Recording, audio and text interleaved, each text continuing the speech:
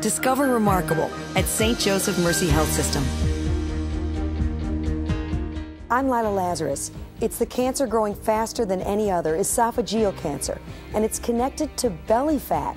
Dr. Naresh Gunaratnam is a gastroenterologist with the St. Joseph Mercy Health System.